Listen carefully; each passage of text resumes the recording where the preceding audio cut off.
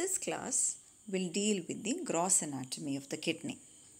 We will begin with a question.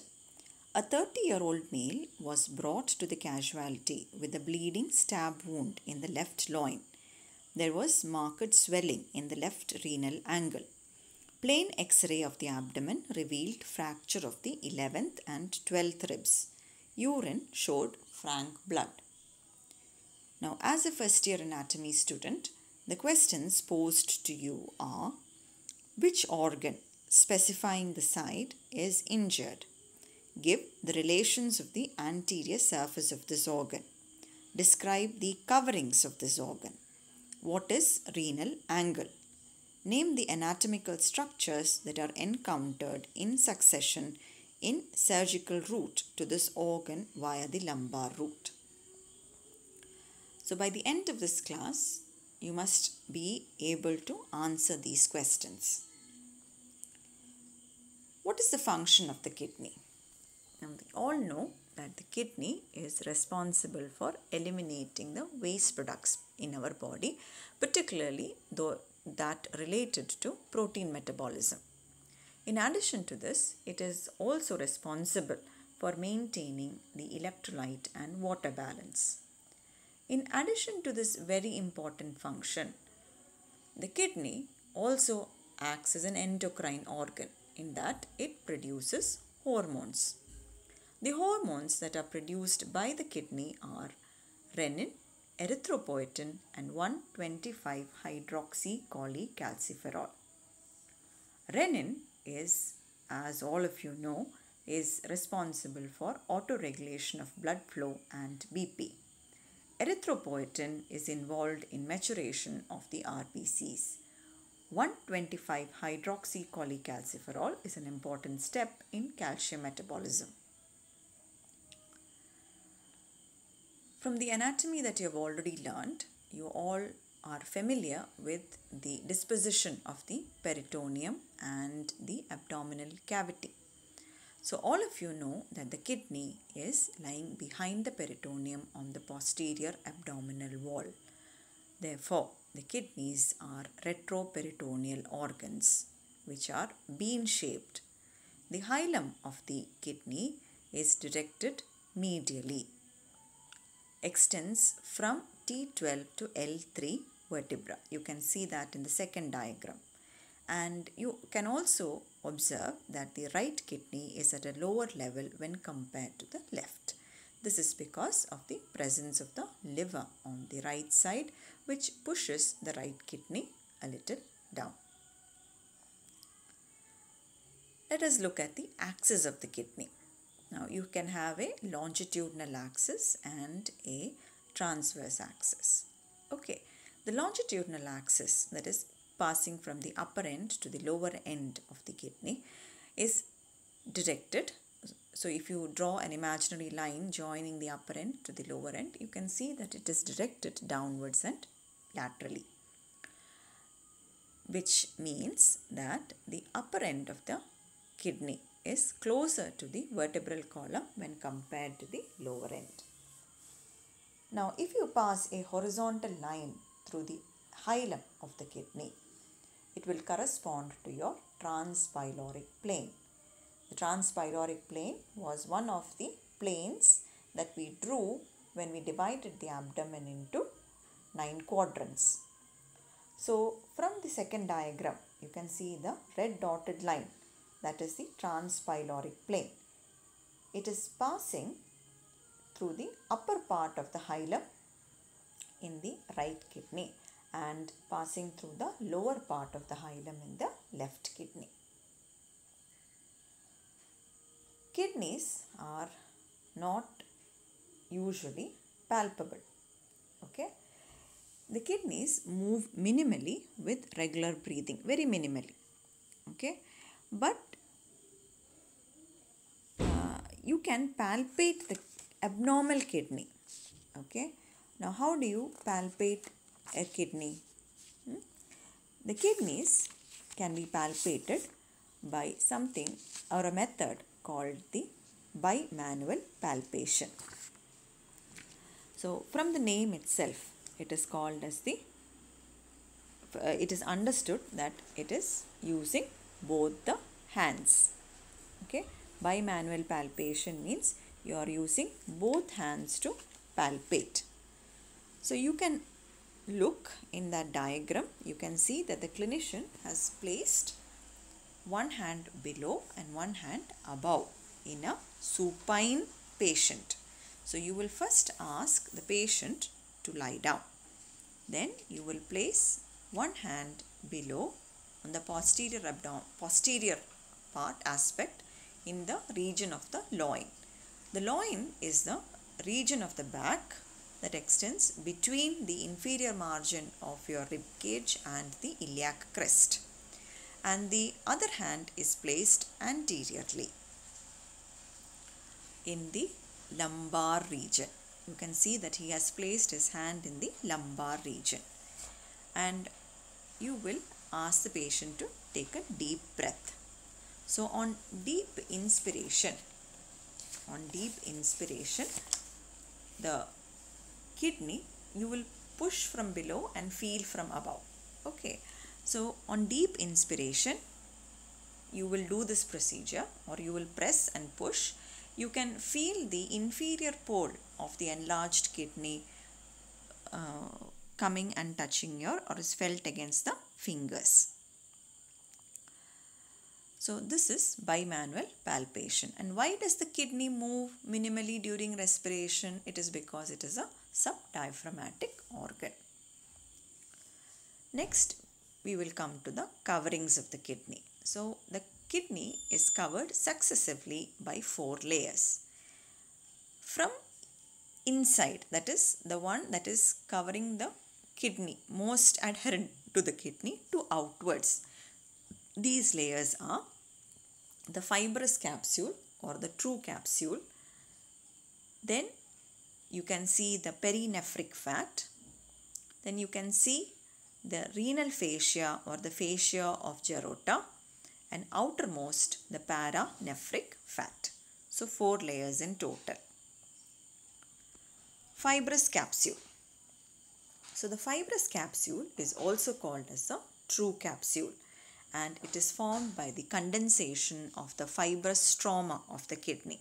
Now you must remember, whenever we use the term true capsule of any structure, we are referring to the condensation of the fibrous stroma of that organ. Alright, so true capsule of the kidney means it is the condensation of the fibrous stroma of the kidney. It is easily stripped in a healthy kidney. So you can compare this to the screen guard that you use on your phones. Okay, so you can see that once you place the screen guard, you cannot really say, it is not obstructing your view. Okay, it is tightly adherent. Okay, and you can pull it out with ease, and it comes out with one go. Okay, so similarly, the fibrous capsule is to the kidney. But in a diseased organ, what happens is this fibrous capsule gets adherent to the underlying parenchyma. So you cannot strip it out anymore. It becomes adherent. So when you try to pull it out, bits and pieces come out. Now this capsule covers the entire organ, okay, including the hilum. It does not end at the hilum. Instead, it goes into the hilum to line the renal sinuses and the calyces. Renal sinuses and calyces will be dealt subsequently. Perirenal fat, the second layer, outer to the true capsule, you have the perirenal fat or the perinephric fat. It lies between the fibrous capsule and the renal fascia. It is abundant along the borders and extends through the hilum into the renal sinus. So you can see it is abundant also in the region of the sinus. Next is the renal fascia. Alright, the renal fascia has got 2 layers. It has got an anterior layer and a posterior layer. Now this renal fascia covers both the kidneys and the suprarenal gland. The anterior layer is an ill-defined layer and is also called as the fascia of Taut. The posterior layer is very well defined and is also referred to as the fascia of Zucker-Kandel. Now, you have to trace this fascia both horizontally and vertically. So, side to side, how does it go? And above downwards, how does it go? So, if you trace it horizontally, look at the diagram. You can see the anterior layer and the posterior layer. Now, if you trace it laterally, you can see that the two fascia are fusing and then they become continuous with the fascia transversalis. Medially, the anterior layer, the anterior layer is passing in front of the renal vessels. You can see the renal artery and vein. Alright, so it is passing in front of the renal vessels and becomes continuous with the anterior layer of the opposite side in front of the abdominal aorta and the inferior vena cava. Now look at the posterior layer. See, you can see it is passing in front of the psoas major muscle. So the psoas major is covered by a fascia known as the psoas fascia. So this posterior layer is blending with the psoas fascia and then attaches to the bodies of the lumbar vertebrae. This diagram shows the vertical tracing. So if you see both the layers, the anterior layer, so the anterior layer is and posterior layer is the one that is adjacent to the quadratus lumborum muscle that you can see in the diagram. You can see the diaphragm, you can see the kidney which is purple, above that you have the suprarenal gland. Okay, so the anterior layer and the posterior layer. So the anterior and posterior layers, they unite above the upper end of the kidney and then they split again to enclose the suprarenal gland and then fuse once again and then goes up and becomes continuous with the diaphragmatic fascia. Alright, so that tracing is important. Okay, so it goes up, splits to enclose the suprarenal gland and then fuses and then becomes continuous with the diaphragmatic fascia. Now see the tracing downwards, the anterior and posterior layers are not joining. Okay, they are going down, okay, along the ureter and then merges with the fascia iliaca. So the facial capsule is actually open inferiorly. Pararenal fat or the paranephric fat.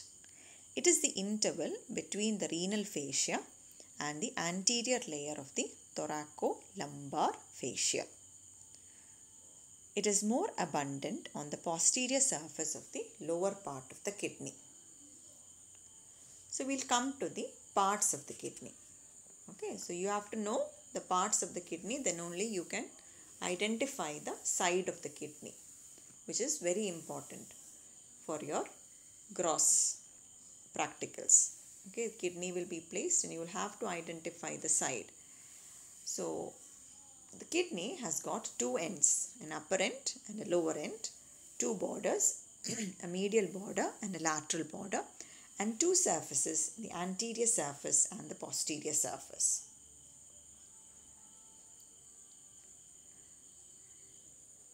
Now, the upper end and the lower end. Okay, the upper end is close to the median plane, which we have already seen earlier. So you can see it is about 2.5 centimeters from the midline, while the lower end is about 7.5 centimeters from the midline. And can you see the middle? That is the hilum. It is about 5 centimeters from the midline. The borders are the lateral border, okay, and the medial border. Lateral border is convex. Medial border is got both convex and concave parts.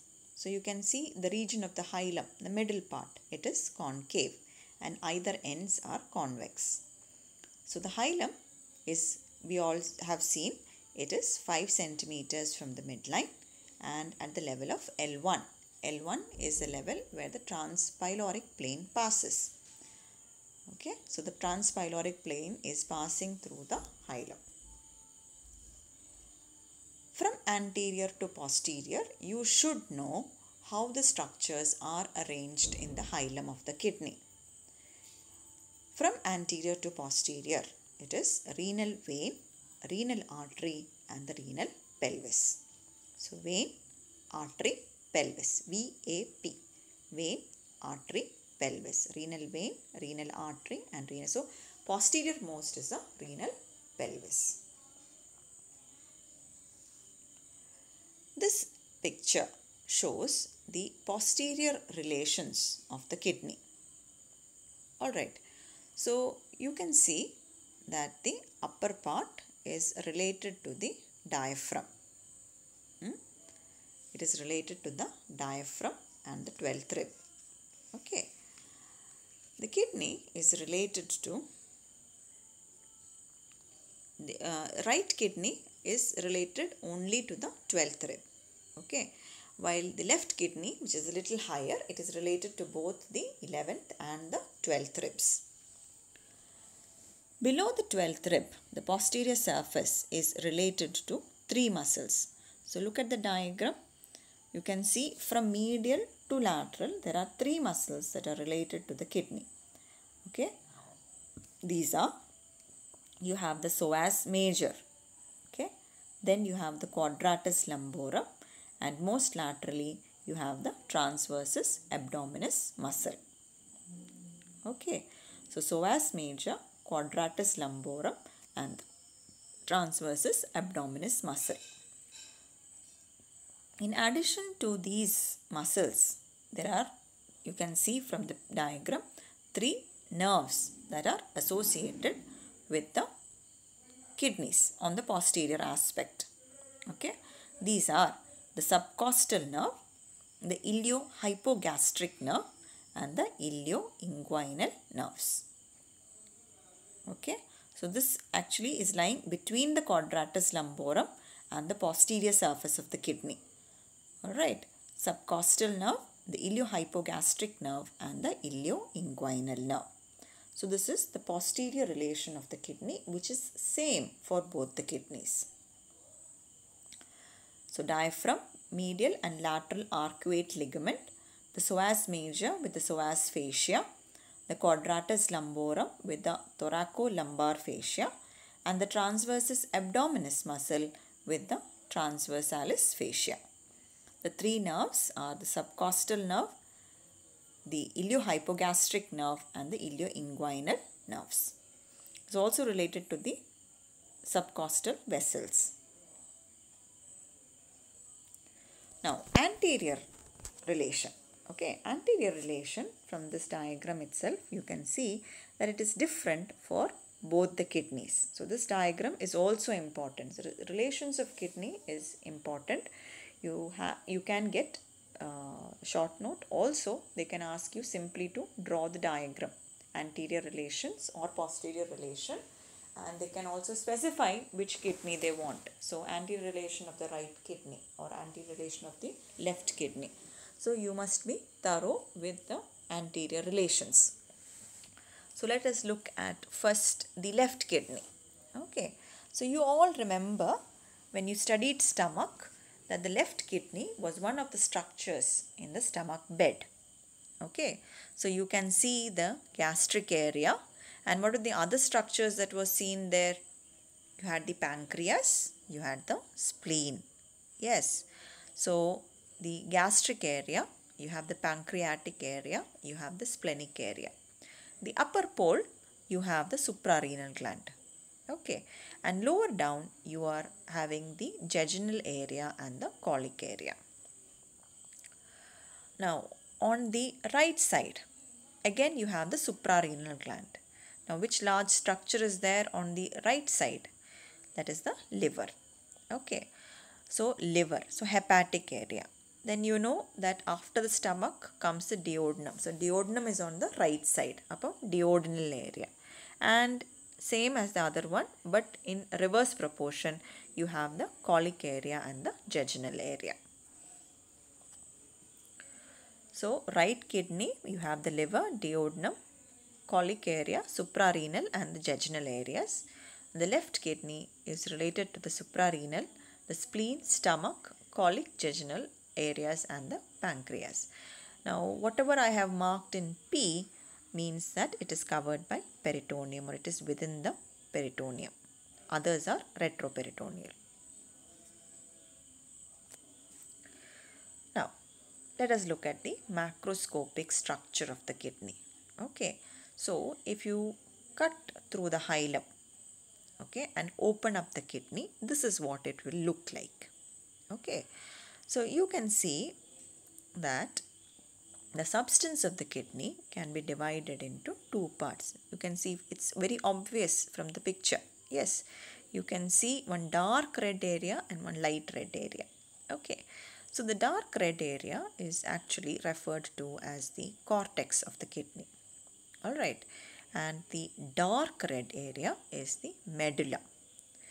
The cortex is made up of the cortical arches and the cortical columns, while the medulla is made up of the pyramids. Okay, so what are these cortical arches and cortical columns? Okay, so you can see that the cortex is having two parts. Okay, so one part is forming an arch over the base of the pyramid and one part is lying between the pyramids. Okay, so the one that is arching, okay, one that is so you can see this part, okay, this part, that part is the one that is intervening between the pyramids, and this part, okay, this part is arching over the base of the pyramid. Okay, so this part which is arching is called as the cortical arches, and the part that is intervening between the pyramids are called as cortical columns. So you have cortical columns and you have the cortical arches. Now this cortical arch plus a pyramid constitutes a lobe of the kidney. Now what is this renal sinus? We referred to it earlier. Okay, so renal sinus refers to the cavity within the kidney and it communicates outside through the hilum. So when you open into the hilum, the region that you are entering is actually the renal sinus. Okay, now the renal sinus contains the renal blood vessels. So whatever structure is entering and leaving, okay, will all be present in the renal sinus. Alright, so the renal blood vessels, the nerves, the perinephric fat which we mentioned earlier, and the excretory apparatus of the kidney. Yes, so the excretory apparatus meaning the major calyx, the minor calyx, the pelvis and the ureter. Okay, and then the ureter exits through the hilum. So that is the renal sinus. Now, what are the factors keeping the kidney in position? They are the pressure exerted by neighboring viscera. So you know there are a lot of organs. We saw the relations. So there were a lot of organs around the kidney and these all contribute pressure to keep the kidney in position. Then the all important renal fascia and the renal fat and the pedicles of the kidney. Let's come to the arterial supply of the kidney. Now the arterial supply of the kidney is important and is also unique. Alright, the kidney is supplied by the renal artery, which as all of you know is a branch of the abdominal aorta. It is a segmental artery, that is, it supplies the kidney in segments. Okay, that is, it is not fully it is not supplied. It is not directly supplying an anastomosis. What it is doing is that once it reaches the hilum of the kidney, it divides into an anterior trunk and a posterior trunk. Then from this, you have arteries known as segmental arteries arising. So if you look at that diagram, okay, you can see you have one artery anterior and one posterior, okay, posterior trunk. The anterior trunk then divides into the apical, okay, upper and anterior, middle and anterior, and inferior. Okay, so total of 4. Okay, apical, superior, middle, and inferior. Okay, 4 segmental arteries. So if you see the diagram, you can see the area of supply. Okay, and the posterior trunk continues singly and supplies the posterior aspect. Okay, so you have a total of 5 segmental arteries usually. Now the thing is that these arteries will supply only that segment of the kidney. There is no anastomosis between the segments. So if one segmental artery is gone, then blood supply to that segment is gone. Okay, so that is the importance of the segmental supply of the renal artery. Now, I said that there is no anastomosis between the segments. So, the regions supplied by the anterior and posterior trunks or divisions of the renal artery will not anastomose. Okay, so there is a region, okay, on the posterior aspect, which is the junction of the area supplied by the anterior and posterior divisions of the renal artery. It is junction of the middle 2/3 and lateral 1/3. Alright, junction of the middle 2/3 and lateral 1/3. Okay, you can see the middle diagram. Okay, it is supposed to be a functional avascular plane. There is no blood flow there. Okay, so there will be very little bleeding if you incise in this plane. So this is the preferred site for surgical incision to remove renal stones. That procedure is called as nephrolithotomy. Now, renal artery. Okay, you must have studied in physiology. Alright, the abdominal aorta gives rise to the renal artery. And as we have already seen, it divides into segmental arteries. Now from the segmental arteries, lobar arteries arise. So you remember the lobes of the kidney, yes? So to each lobe you have a lobar artery, and from that the interlobar artery. Can you see that? Interlobar artery in between the lobes. Okay, interlobar arteries. Now this interlobar arteries give rise to the arcuate arteries.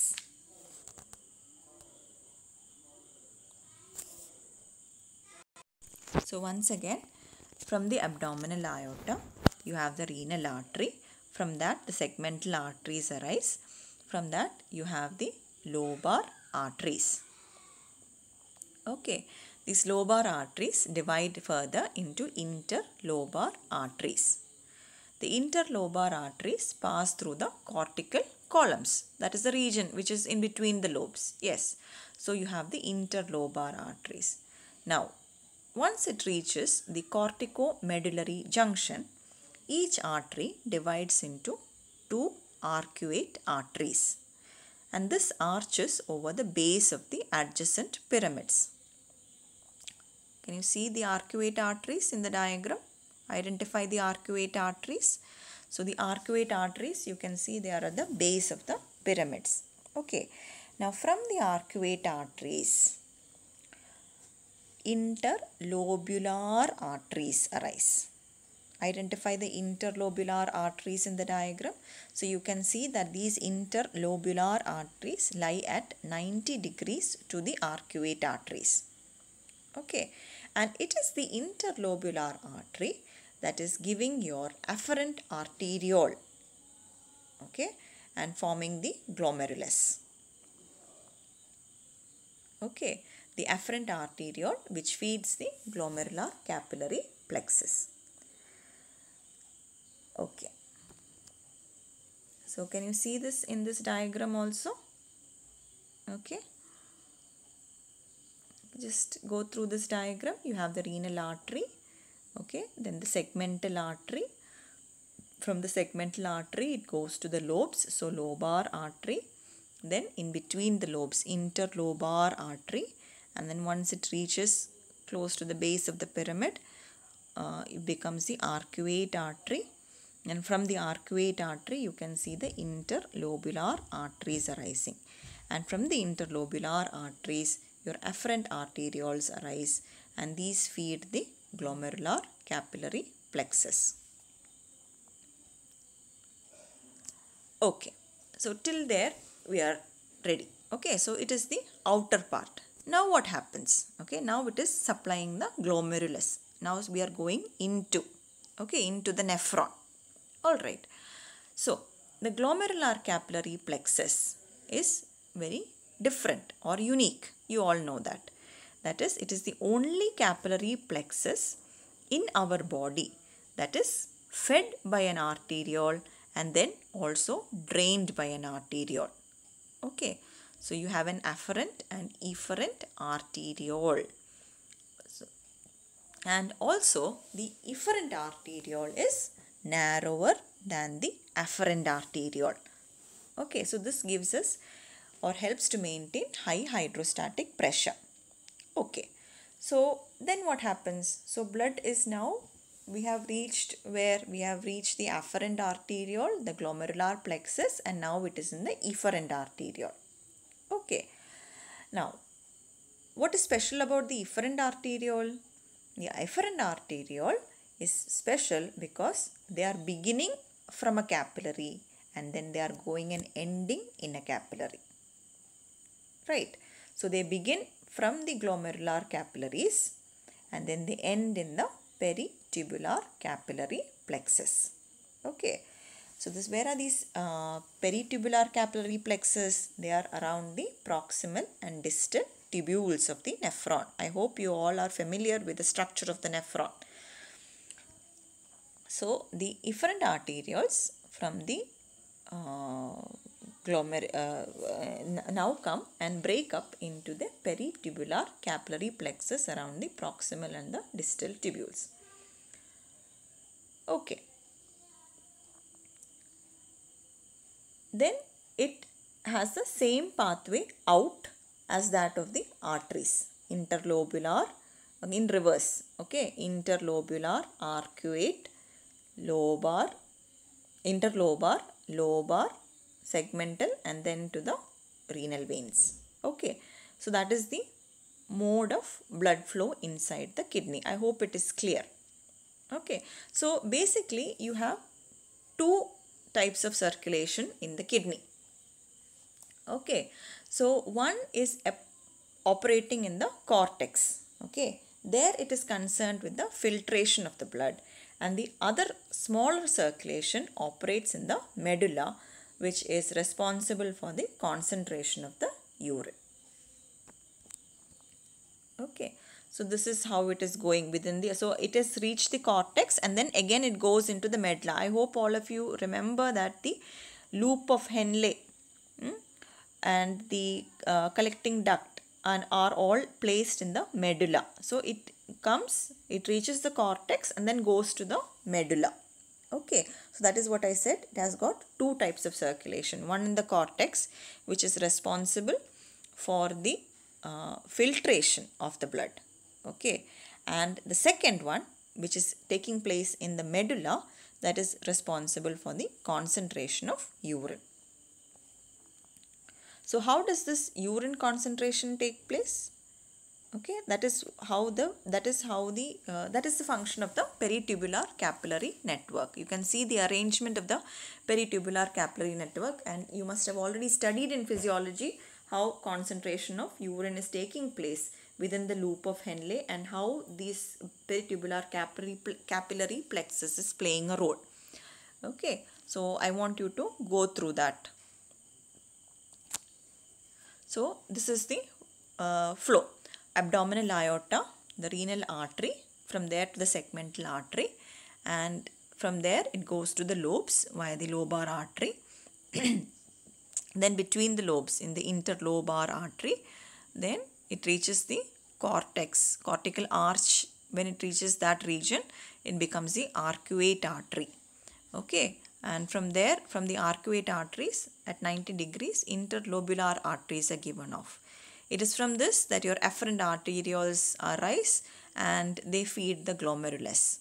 And then you have the efferent arteriole, which again ends in another plexus or capillary plexus, which is the peritubular plexus. From there, the blood is collected in the interlobular vein, then to the arcuate vein, then to the interlobar vein, lobar vein, the renal vein, and the inferior vena cava. So, before I move on, I just want to mention this. Can you see the nephrons here? Can you see? There are two types of nephrons. Okay, so the lighter portion is depicting the cortex of the kidney, and the darker portion is referring, on the one part below, is referring to the medulla of the kidney.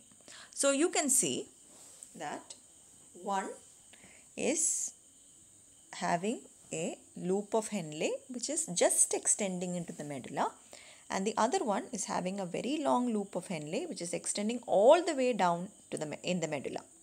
Okay, so there are two types of nephrons basically in our body. Okay, so the first type is your cortical nephron. So you can see in the cortical nephron, it is basically within the cortex and only a small part is extending into the medulla. The second type of nephron, you can see that the PCT, the Bowman's capsule, are lying lower down. It is lying in the cortex itself. It is lying in the cortex itself, but it is lying lower and it is lying next to the medulla. So this nephron, you do not call it as a cortical nephron. It is lying in the cortex, agreed, but it is lying at a lower level and close to the medulla. So we name it something different. You call it as the juxtamedullary nephron. Juxta means near or close to. It is Latin word which means near or close to. So it is called as a juxtamedullary, next to or near the medulla. So juxtamedullary nephron. Now the juxtamedullary nephron has got a very long loop of Henle which is extending all the way down to the deep into the medulla. So the advantage is that the longer the dictum is that the longer the loop of Henle, the more the concentrations process of the urine. All right. So the we said that after the efferent arteriole comes out, okay, it is going and forming another plexus, that is the peritubular plexus. So that peritubular plexus is actually related to your cortical nephron. Okay, so what about the juxtamedullary nephron? In the juxtamedullary nephron, these vessels, they break into straight arterioles called the vasa recta. Okay, so instead of the peritubular plexus, okay, the one in the juxtamedullary nephron is called as the vasa recta. All right. So that is the term vasa recta. So vasa recta is referred or is used in conjunction with the juxtamedullary nephron. So same way, efferent arteriole, not to peritubular plexus, it is going to the vasa recta in the case of juxtamedullary. When we say peritubular plexus, we are referring to the cortical nephrons. Okay. So this is just what we have mentioned. All right. So this is a renal portal system. Okay, so what do you mean by portal system? So portal system basically refers to any blood vessel system which starts and ends in capillaries. So this is an example of a portal system. So this is a renal portal system. Okay. So you have a glomerular plexus for filtration of the blood and which is lying in your cortex. And then you have a peritubular plexus which is lying in the medulla for reabsorption. So that is what I mentioned earlier, two sets of blood circulation. Okay, one that is operating in the cortex where you have the glomerular plexus and it is related to filtration, and the second one which is operating in the medulla, all right, involving the peritubular plexus and is concerned with reabsorption or concentration of urine, and they are connected by the efferent glomerular arteriole. Renal vein drains into the inferior vena cava. The left renal vein also has got tributaries coming to it. They are the left gonadal vein and the left suprarenal vein. Lymphatic drainage is to the lateral aortic group of lymph nodes. Nerve supply. The nerve supply, parasympathetic supply is to the vagus and sympathetics via the renal plexus, root value T12 and L1. That is why when there is pain of renal or ureteric origin, it is referred to the lumbar or the from the lumbar to the inguinal region. Okay, how you describe it is as loin to groin pain. So lumbar to inguinal or loin to groin pain. That is characteristic feature of renal or ureteric pain. Exposure of the kidney from behind. Now, you can approach the kidney either anteriorly or posteriorly. The posterior approach, you draw what is called as the Morris parallelogram. This is an important diagram for you. You must know how to draw the Morris parallelogram. Alright, so look at the diagram. So what are the landmarks that you see? You can see the vertebral column. Okay, T11, L1 and L3. These are the markings. Alright, L1 you should know because that is where your hilum is going to be. That is the plane where the transpyloric plane is. So that is the region of the hilum. T1 to L3. Okay. Now, you will draw two vertical and two horizontal lines. Okay. Two vertical and two horizontal lines. So the first horizontal line is drawn at the level of the spine of T11. Look at the diagram. Horizontal line at the level of T11. The second horizontal line is drawn below at the level of spine of L3. Can you see the diagram? Okay. So one line passing through spine of T11 and another line passing through L3. Then you will draw two vertical lines. Okay. The first vertical line is passing or drawn 2.5 centimeters from the midline. The second vertical line is drawn 9 centimeters from the midline or 7.5 centimeters from the first line, whichever is easier for you to remember. Okay, so you will get two boxes and the kidney will be within these boxes with the upper pole, okay, closer than the lower pole to the first line, first vertical line. Okay, and if you draw the line through the L1, you can figure out where the hilum of the kidney will be. So, what are the structures? So, once you draw this, okay, once you draw the Morris parallelogram, okay, you will put a skin incision and you are going to try to get to the kidney from the back. So, what are all the structures that you will cut through or divide or expose to get to the kidney? So, you must keep in mind the posterior relations of the kidney. You must remember the muscles, the fascia and all the nerves that were on the posterior, related to the posterior aspect of the kidney, and you know that they are same on both the sides. Okay, so first you will cut through the skin. Then the next layer, okay, please look at the diagram. Okay, so you can see first you will cut through the skin, then the superficial fascia. Okay, then you will cut the posterior layer of the thoracolumbar fascia and the muscles that are attached to it. Okay, which are they? They are the latissimus dorsi and the serratus posterior inferior muscles. Okay. Then you cut through the erector spinae muscle.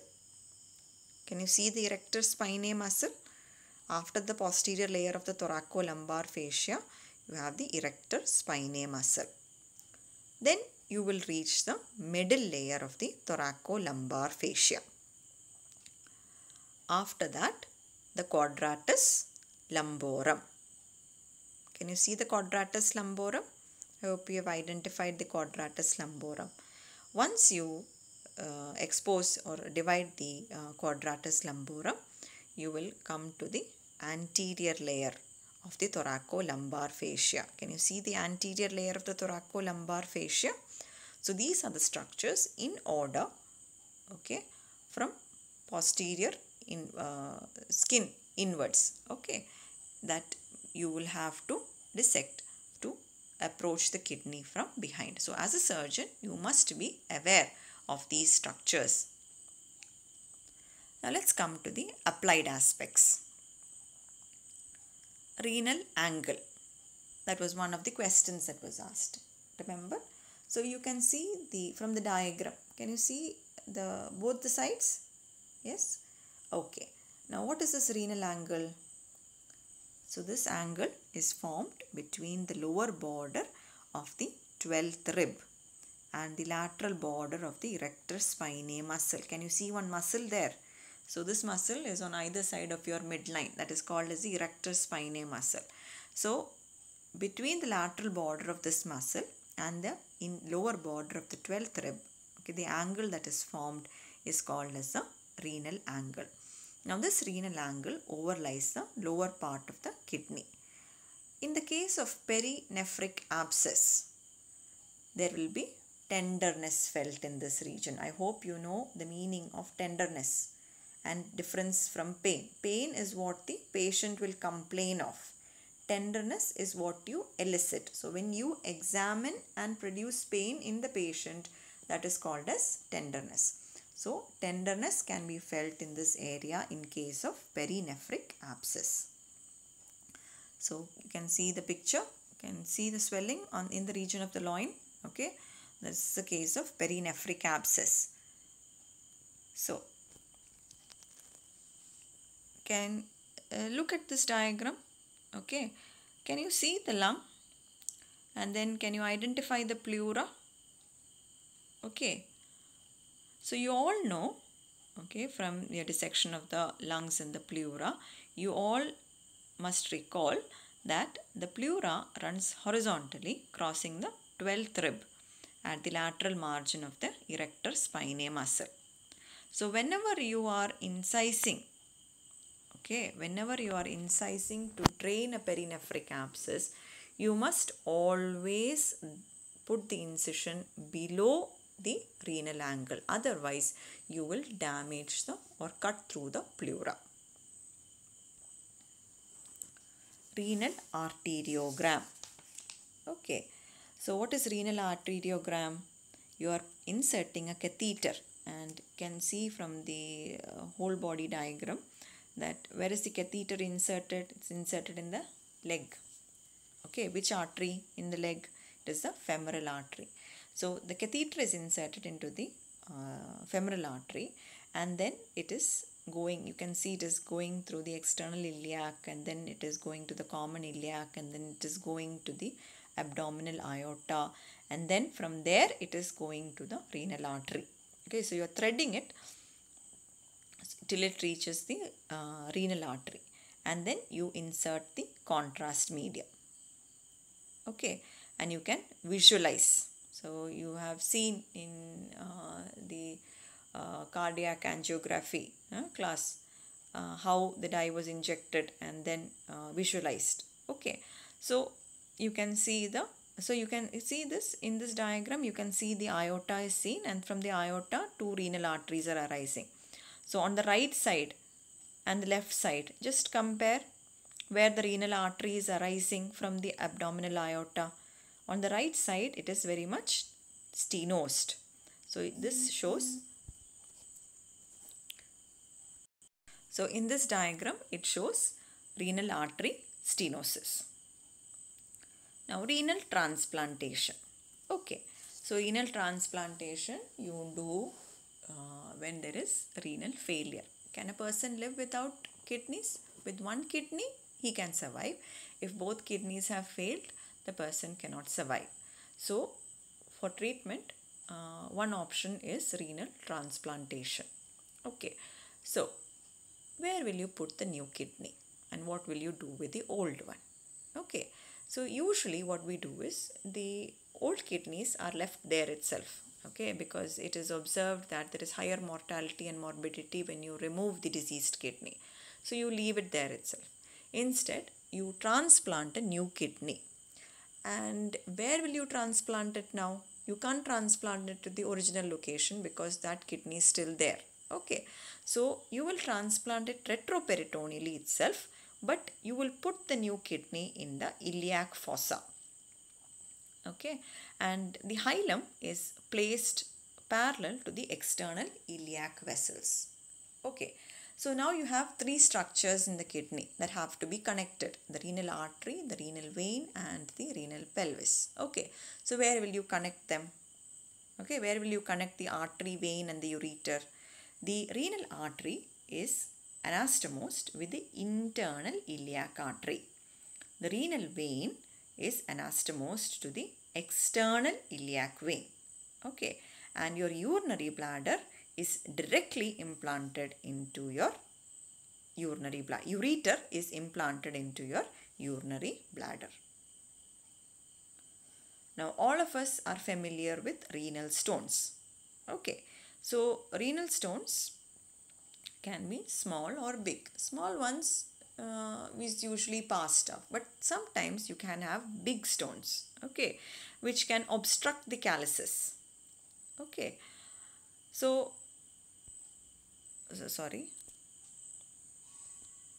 so they can obstruct the calyces. In that case, you might have to go in for intervention.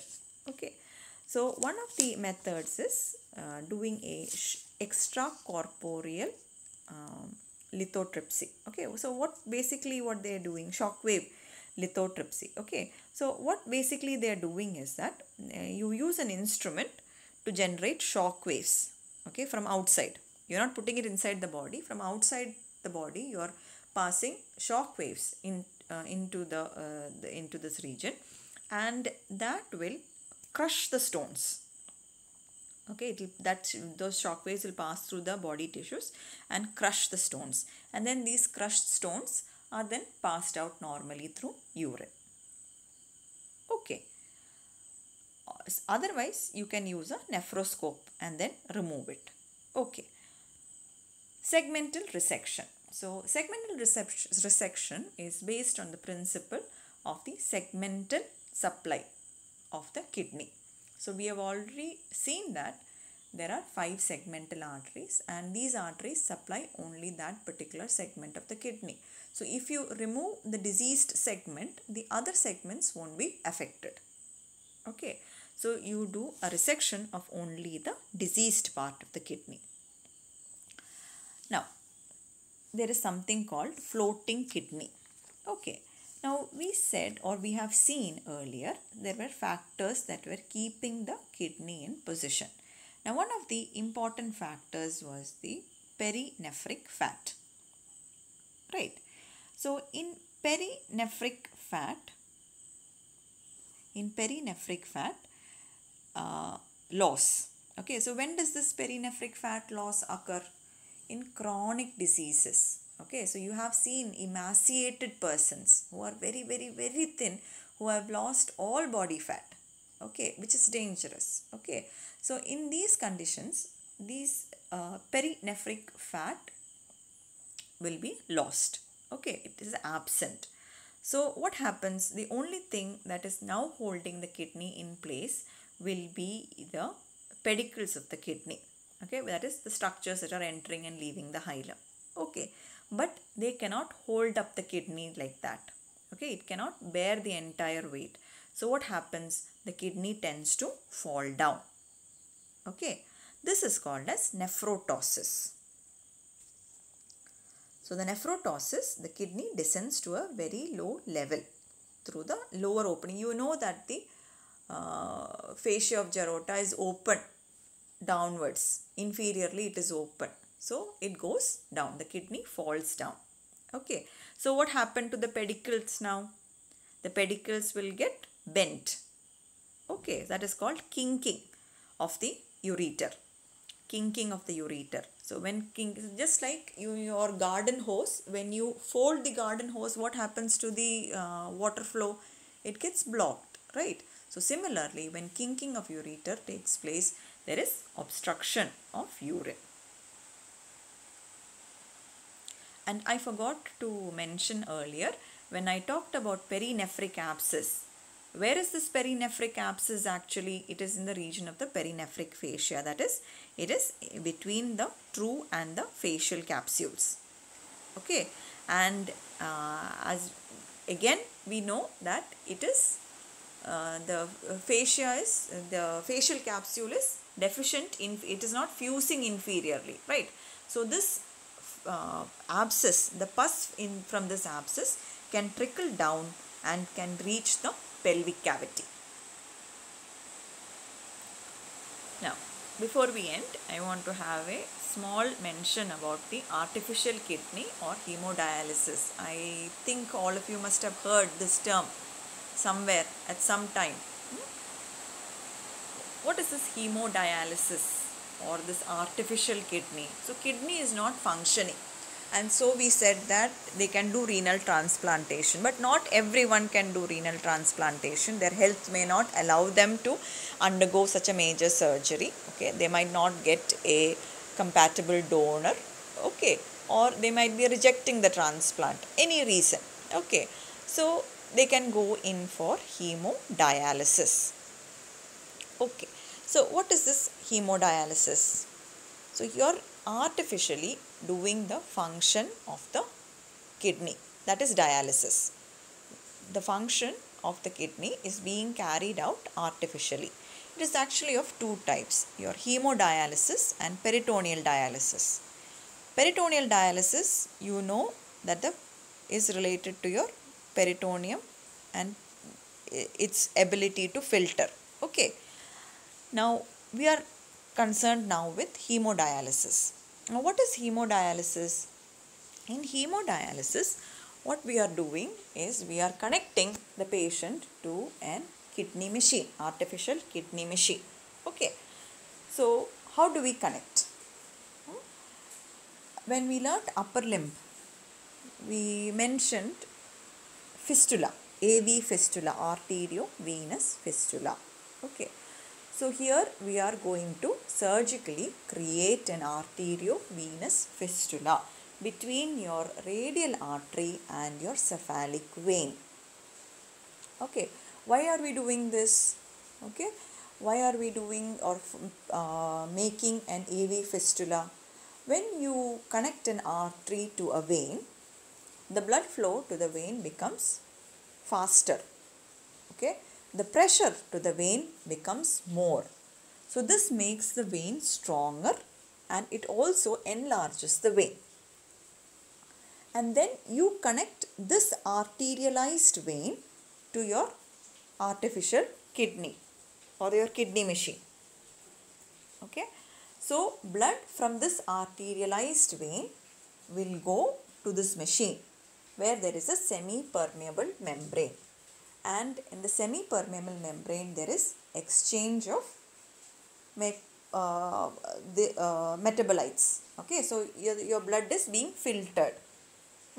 And this filtered blood will be returned back to the patient's body via the median cubital vein. Investigations. So, you know the anatomy of the kidney, you know the diseases of the kidney. You must know the investigations that are used to help you in diagnosing these conditions. So you can do a KUB. What does KUB stand for? It's actually a plain X-ray of the kidney, ureter, bladder, KUB, where the kidney can be visualized as a soft shadow.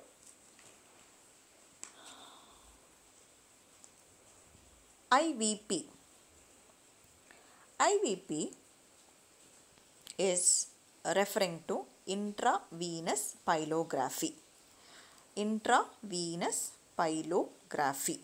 So what we are doing here is we are injecting a contrast material via IV route. IV route means intravenous. That means you are injecting this material through a vein, and this will immediately reach the kidneys.